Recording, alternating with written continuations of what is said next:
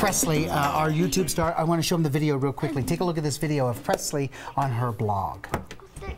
But since we decided that anything worth doing is worth overdoing, we bought a couple hundred more popsicle sticks and made the chain really long. Note the glasses. So watch what happens when we release the potential energy and it turns into kinetic energy.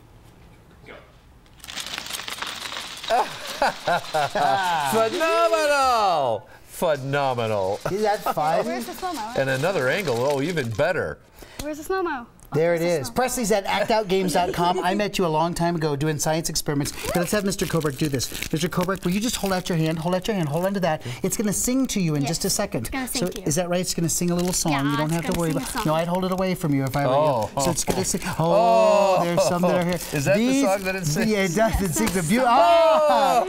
Presley, how do these work? Because they're kind of cool for Valentine's Day. How does this work? This works with an acid-base reaction. It does. All right, should we show them how we did it? Because I know we don't have a lot of time. There's what's inside here. This is... That is baking soda. Good, and then there's some vinegar. So now you just hit this, is that right? Yep. Okay, all right, here we go. And now we kind of shake it up. Mr. Koberg, this is all the Should I run? Now, Presley is great because she's actually getting kids excited about science on her channel. So actoutgames.com. She's one of these YouTubers that is going to be just a phenomenal star. And she's here with us at 9 News. Look at this. You're getting a little bit of that carbon dioxide and it's starting to build up inside. But aren't these kind of fun? They are phenomenal. Toy being able to turn it this way. Did we get them all?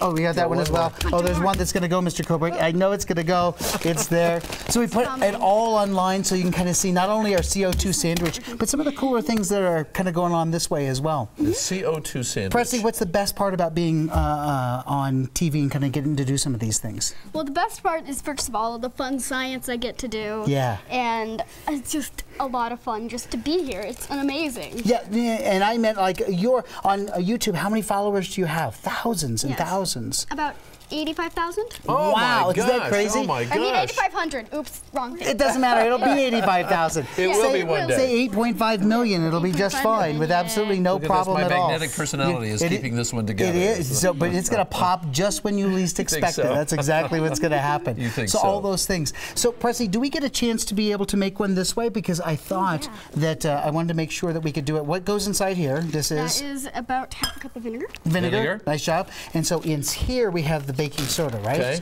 All right, so double us up. Would you do that? This is and there you go. Good job. And now we put this down inside here like this. And then you pop it normally, but if we just seal it up here, you're going to get that beautiful reaction that's inside. And that's exactly what happened to Mr. Koberg. And what gas is it again?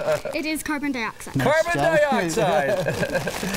And who would have thought you could play with all of this for Valentine's science? Valentine's Day science. She says that it is Presley as in Elvis, so remember the name. Yep. Good luck to you. We know that you'll be back here. You have the science guy's job one day. That's probably what's going to happen. That's probably a pretty good idea. All right.